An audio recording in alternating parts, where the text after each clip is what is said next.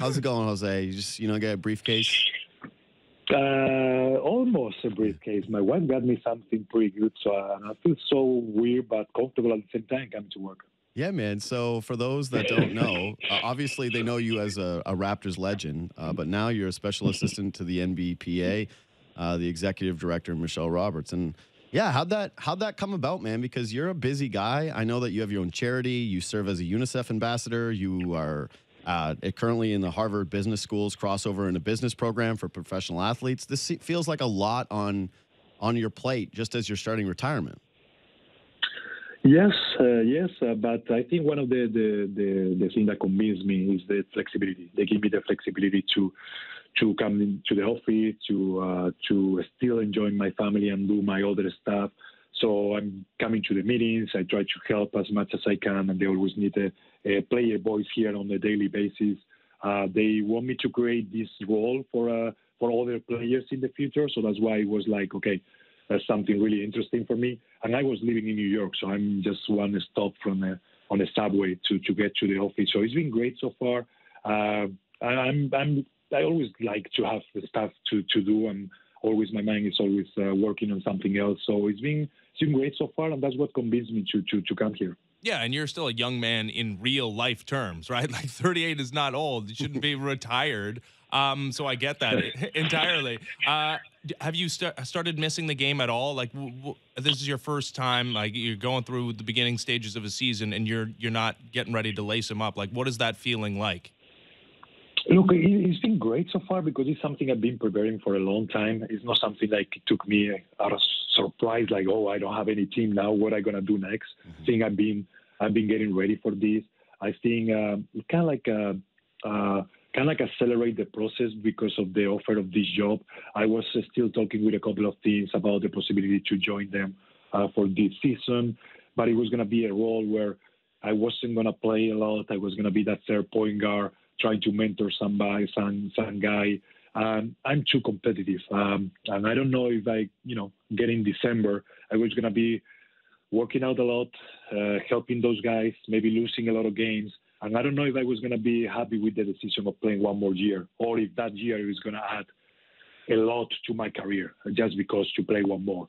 So when this offer came, I talked to Michelle. I thought it was something kind of like a fit, everything I was looking for, and check all the boxes about being able to enjoy my family without being able to stay connected with basketball and learning from every, kind of like a department on the other side of basketball.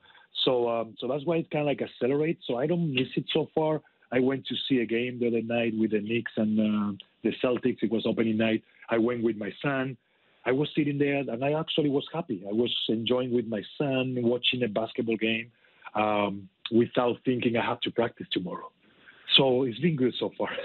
Yeah, I think that's really cool. And you mentioned that when you came to Toronto and, you went and watched the Raptors play in the postseason, that you were with your son as well. And I imagine that it's really nice for the two of you to just be able to share watching a basketball game together. People probably wouldn't be able to get that, but yeah, that's your sport. And you would have probably never had that opportunity before. And now you actually get to do it. And, you mentioned not wanting to be a third point guard, that you're too competitive for that now, but clearly, part of that role is they think that you're probably still capable in a pinch to step in and be still an NBA player, but also that they value you as a veteran and someone that could probably teach young players and a mind that front offices and coaching staffs respect. And I've read reports that you have turned down some front office jobs. Like, how many opportunities were there for you to not just be a player, but also someone that maybe stepped into a front office or a coaching staff? Yeah, it was a couple of them, coaching staff as well. People always ask and say what I'm going to do next year. But at the same time, as a player, and yes, I value that a lot. And I know the coaches want me to be there. And I feel great. Like I think I can help one of those teams if they need me to play. I'm still, fit and in shape for NBA. I was working out until last week to get ready for that. But same thing with the front office. Like, I didn't want to commit to something that I don't know if I'm going to like it. I don't want to say yes to somebody and go there and start working in the front office and in December say, okay, man, I can't, I don't like this, or I'm not, so I preferred something I wanted to learn first. I think this job gave me the opportunity to be able to talk to people, to see a little bit 1 year from the outside, to get to basketball operations and see how things work, and after maybe make a decision like, hey, okay, I think this, I like this. I can go now to this team and be there and work for you guys and be helpful, and not just being there because I don't know if I'm gonna like it. So that's why I said no to those, and it was a couple of opportunities, and I think if I commit to something, I wanted to make sure I'm gonna help those guys. I'm gonna be able to be part of something I'm interested in, and I really enjoyed it. I don't want to just go there and see what happens. Yeah, and I don't mean to sound like one of your parents or maybe one of my parents where something exciting happens for me and they're like, yeah, what's next, you know? Because you just did get this new job and you have this. And so we're already asking you, yeah, okay, sure, you got the MBPA job. What are you going to do after? What's the real job? But are you more interested in being a coach moving forward or someone that would be in a front office? Like, is there either of those two things that when you were offered that you thought, you know, that if I want to stay connected to the game, it's probably still going to be in a different capacity like that? I think it won't be a coach just because of timing. I think it's the same traveling, in the same is being in the first one in the gym, leaving the last one. And if I kind of like get away from basketball a little bit, it's just because I wanted to spend more time with my kids. Mm-hmm. So that's why it won't be a coach. I think a front office job could be a little bit more near of what I'm looking for. But at the same time, I'm not going to close any doors. I'm like, I don't know, I maybe end up doing something that has nothing to do with basketball. That's why I'm going to be open to meeting with people. That's the flexibility they give me. I can, who knows? I'm going to try to learn, meet people, and see what's next. It's something I'm not in a rush to try to get to something. I was lucky enough to play for a long time and be able to have a little bit time to make the next decision, and that's what I will be doing. Talking about Jose Calderon, he's a Raptors legend, and he's now special assistant. There's those assistants, but that's not you. You're a special assistant to the NBA executive director. Yeah. Sucks for the person that accepted just the assistant position, and then you come in as the special assistant. And like, oof, tough. Yeah. You just have a glow to you. Do you have a coffee cup that says special assistant on it? Or just like as that would be? I think I should get one. Yeah. Why not? I think that would be great.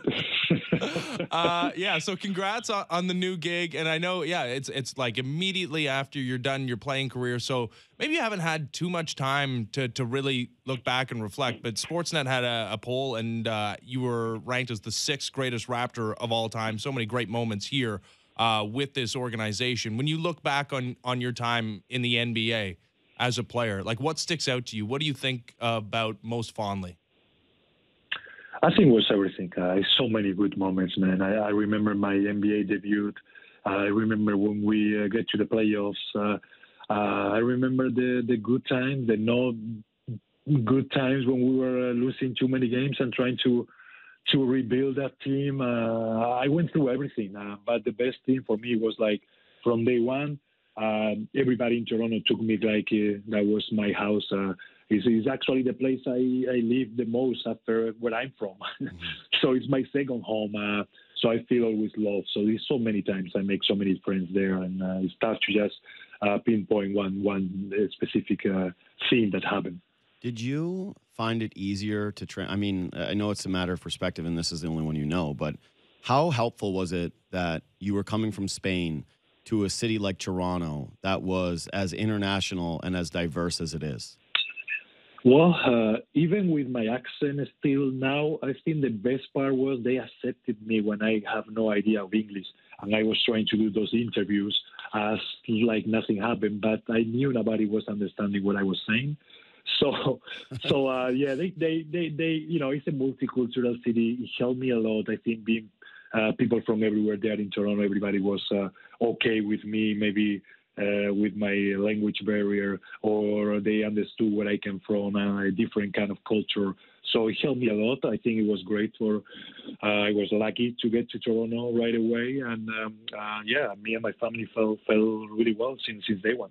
Man, I don't know if it's worse when you feel like you aren't being understood, or if you're on the other side of it, when you're someone and you're really trying in earnest to listen to someone speak English to you. Because, man, I don't speak any languages. Like, it's very, very hard. I can't imagine trying to do it. But when you do the I don't really understand, but you smile and nod and laugh, Yeah. I'm always so terrified that someone didn't say something actually funny at all. And then they look at you when Like, you why know are you they laughing? didn't. I'm saying something Yeah, serious yeah. here. Yeah. This is I was in the locker room those first months. I'm gonna say month. I don't want to say a year. But when guys were laughing, I wasn't sure if they were laughing with me, about me. I don't know what they were talking about. They laugh, I laugh. I have no idea what was going on in that locker room for a long period of time. So it could be them making fun of me, and I was laughing too. So I have no idea. It was great. It was a great time, but it was tough for me. I was getting home with headaches, trying to understand what they were saying, trying to translate. And after thinking about what I want to say next, because I needed to speak Spanish to myself, translate to English, this is what I want to say. It was so difficult for me those first few months there in Toronto. No, I can't imagine. And beyond that, like you're learning the language, you're not fully comfortable in it, and then you have to go in front of hundreds of thousands, if not millions, of people on camera and try and speak it. Like, how terrifying would that have been? The good thing is I didn't care. I was okay with my English. I was out there. I was talking about the way I thought English should be taught at that moment. That's all I knew. And I was always trying to look for words to make it up for it. So I was okay.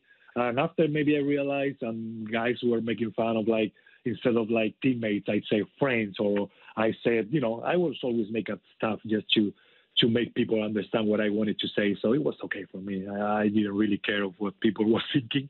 I guess they understood, and that's why I felt comfortable about it. I've never really considered that until now, after Ben just said that, but everyone, like, public speaking is one of people's greatest fears. Yeah. And yeah, we just kind of take it for granted that athletes just kind of step out and speak in front of the public and speak in front of reporters, and that's an easy part of the job. And yeah, it's good that you didn't find that to be a challenge. But about everything too, because that's the other thing. Like, people think sometimes we have to know about everything, and it's tough. You can't know about everything. There is a lot of things going on in this world. So sometimes when they ask you and you're like, I don't know, maybe I don't know, it doesn't mean I don't want to talk about it. Maybe I don't know, for real. So it's so many moments, and that's why imagine that in English when it's not your language. So that's why sometimes things get out of your way just because of that translation sometimes. Hey, I now that we're talking about this, do you ever feel like because you were viewed as a nice guy and a friendly guy that people maybe didn't take you as seriously? Like, you just mentioned how competitive you are, that you wouldn't want to step into a third role. And I think that if you asked most basketball fans who don't know you, hey, Jose Calderon, would he be a third point guard? They'd say, of course, he'd be a great leader. He's a perfect clubhouse guy, perfect locker room guy. And now I'm thinking back to when the Raptors first acquired Kyle Lowry. How difficult was that for you to, start sharing that role after you'd been, the most successful point guard in Raptors history to that point? Yeah, no, but the thing about not being the third one, that's what I've been doing the last few years, and I love that. I think at 38 now, it's just it is getting tougher because I'm not 35, I'm not 34, I'm 38. So now I'm start missing my family. So it's not that I don't want that. The competitive part is like, if I'm missing my kids and I'm not like winning, it's going to be tough for me. I know in December I'm going to be mad. So 100%, I could be doing the third point guard thing forever because I love basketball and I could help. But now with my kids, my family, it's kind of like you put everything in a different perspective, So about being the third point guard, I would love to. And maybe if one of the big teams call me and I have the chance to get another run to a ring, we were talking about different things and talking about this is my 15th season. And what happened there, it was great. I always have tough challenges with Kyle, but it was Jared Jack before that. It was TJ4 before that, and I was the, I don't want to say nothing or brag about it, but I still, the starting point guard. And that's what happened with those guys. No, I'm joking. I got a great relationship with Kyle. It was great. I think we fought on the court to get those minutes. I think it was. I learned a lot from him. I think he learned a lot from myself. We were great partners on the court, and that year and a half that we were playing together, it was a great 1-2 punch in Toronto. Yeah, it was. I do wonder sometimes. You just mentioned that, like the Raptors constantly tried to upgrade the point guard position while you were there, despite you were a guy that I know you didn't qualify because of the free throws, but you were such a good shooter that you had a 50, 40, 90 season. Like you were one of the best free throw shooters in the NBA. You were this excellent playmaker, and yet they did try to continuously go out and get TJ Ford. Like they traded away Villanueva, who was a big that had a ton of success in his rookie season because they still felt like they could get that position better. And there was even a point where there was that deal on the table with the Charlotte Bobcats at the time, right? Yeah. Where you thought you were going there, and then they kind of had to come back. Did that kind of give you a chip on your shoulder that, they were kind of trying to always upgrade that thing and that they did try to trade you that one time? This is where we live. This is the business we live in. As you always try to improve your team. I think I never was like maybe a highlight kind of guy. Maybe a guy like everybody could talk about it. I think for me it was always about the team. Could I be more selfish and maybe change that perspective? Yeah, but it's something. It wasn't on my personality. I always was about the team first. And in those situations, yes, they always try to get somebody there and improve the position. But at the end of the day, I was confident in myself, and I ended up playing all the time. So I was competing, and I knew if I did my job, the coach was gonna put me on the court, and that was my only secret. It was about working and making my teammates wanted to play with me because they were happy about me passing the ball, and that was my role, and that's why I played 14 years in the NBA. I didn't play because I could jump out of the building or it was just great trying to adapt my game to the team I was playing for and just whatever they need me to do, and after that I went to Dallas and I started there and play and I have a lot of fun and everywhere. So I mean, it wasn't about just that team. I think they were going to be always another team who is going to want a player like myself. And you were automatic at the free throw line. Except for those three that you missed in 08-09. Do you remember those three that you missed? 151 for 154. Can you name the three teams that you missed those free throws against? Look, I got the first one was a home. It was Indiana, Milwaukee, and New Orleans. New Orleans was the only one on the road. The other two were actually in Toronto. But the best part of all of this is like the next season. Next season, opening night, Cleveland Cavaliers, LeBron James and company come to the building. Brian Colangelo gave me the like a big, nice wood, kind of like a thing with the NBA, 98% historic record, the best ever. And I'm like, this is so nice. I'm so happy. I get to the line. I missed my first two free throws of the season. So I started 0 for 2. and everybody, the whole building went crazier than if I make a last shot to win a game. It was amazing.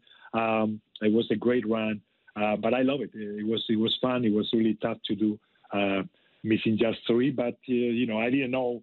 I wasn't a big number free throw shooter, so I don't know if that's easier or not. It was like 1 here, 2 there, and I knew I needed 125 to qualify. Yeah. So it was a great year for sure. No, it was amazing. And, of course, you were an amazing Raptor and still beloved in the city, as you know, when you're here. Jose, congrats on the new gig and best of luck in your post-playing career. Thanks for this. Man. Oh, thank you, guys. Anytime. Thank you very much.